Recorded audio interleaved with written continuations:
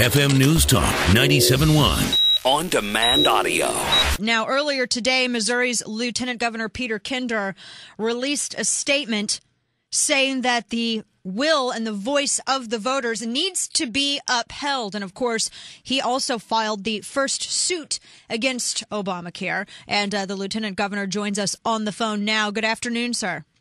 Thanks for having me, Dana. Good afternoon. Why is there all of this waffling? Is it because that we have folks who are afraid that maybe the federal government will start playing with Medicare and Medicaid funding?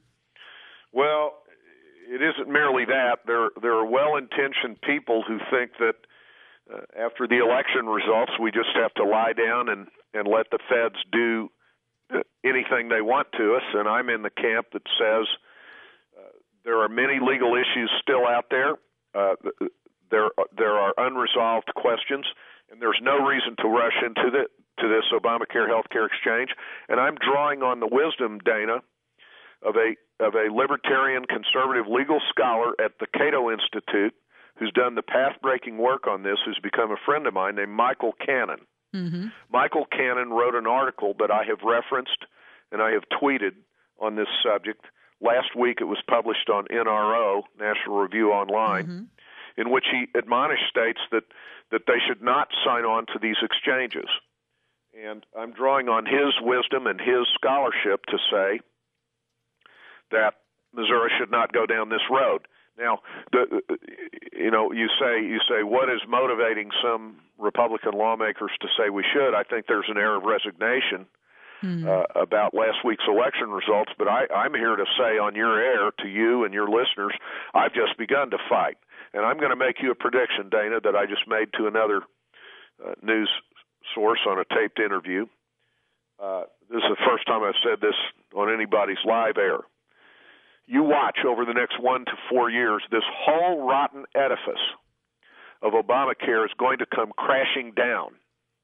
It is not sustainable. It is not affordable. It is not workable.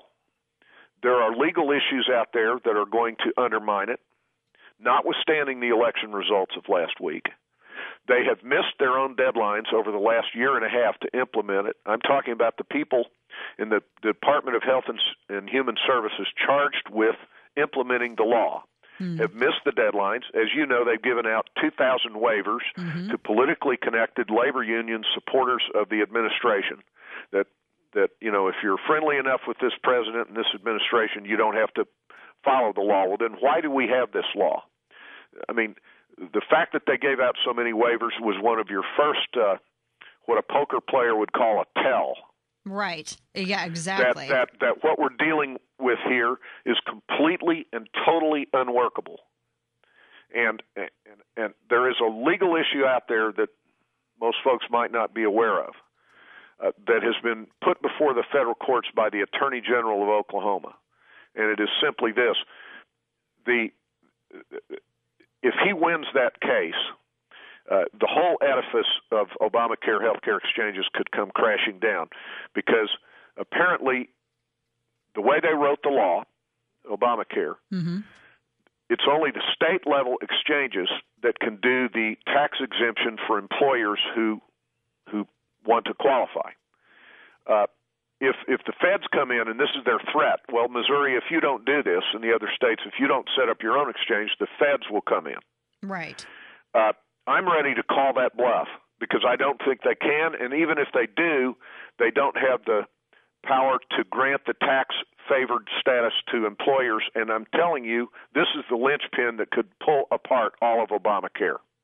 Very much so. And what do individuals need to do at this point? Just keep the pressure on the state legislators? State lawmakers, state senators are convening tonight, tomorrow, and Saturday morning for their annual retreat. I'm talking about the majority caucus, the Republicans, in St. Louis.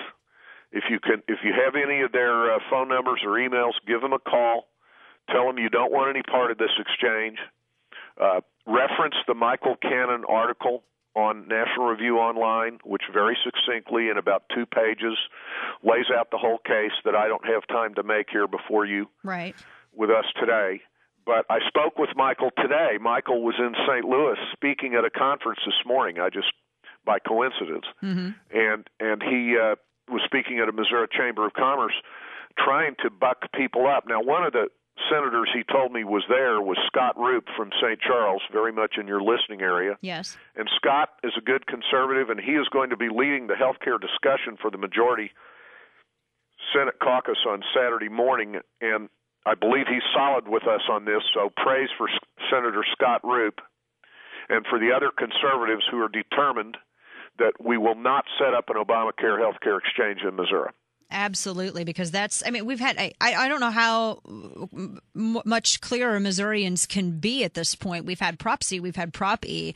The state lawmakers are barred from implementing anything like this at this point because that, I mean, it's illegal at this point. We believe it to be a violation of the Health Care Freedom Act that Missourians, that we passed. We lit the prairie fire of opposition across this country at the August 2010 primary by passing the Health Care Freedom Act by 71%, passing all 114 counties. How much clearer can you get? Right. Do you think at some point, because of the Republican majority, that Jay Nixon would ever be pressured upon to make to ask for a waiver for the state? That's a good question, one that I hadn't thought of. I don't know. That would be stepping out and taking a position, and Jay Nixon wants to hide in the tall grass. Well, he's got a presidential campaign he's got to plan. We'll see about that.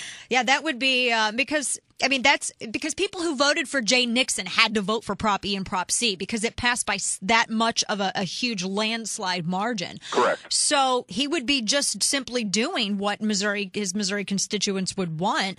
Well, Jay Nixon has a wet finger in the air. Based on his polling, and you saw him come out this year before the election, several months before, he was actually critical of Obamacare. What does that tell you? It tells you that his own soundings shows how overwhelmingly unpopular this law is in Missouri, as do our election results of 9 days ago. Right. And there is no reason to go down this road, just as there is no reason for Missouri to go down the road of the Medicaid expansion. Right. In our state.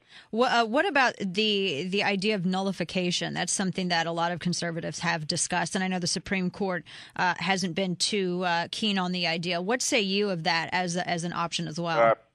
Dana, nullification was a major battle in this country 150 to 180 years ago with guys like Henry Clay and who was the guy from South Carolina. Name escapes me, way back in the 1820s and 30s, the first one who asserted nullification. And the president at the time, I believe in the 1830s, was Andrew Jackson, yes. And he said, I will send in the army and hang people he was so before we go down this road to nullification. I think it's a detour and a snare and delusion, okay. and I don't think it's real. Well, that's a good. I like it all out in those terms because that's something a lot of people have discussed, and people brought it up on Twitter and so on and so forth. But no, the Michael Cannon piece on National Review Online, and I think it would probably be interesting to see what would happen if we were to put some pressure on Jay Nixon too for a waiver. I mean, all options. There's a lot of options before us at this point. Great, absolutely, I'm with you. And it's an honor to be back on your air. Of course, peterkinder.com, the website for Missouri's Lieutenant Governor. Thank you very much, sir. And thank you, Dana. We'll keep an eye on it. Take Bye-bye. care.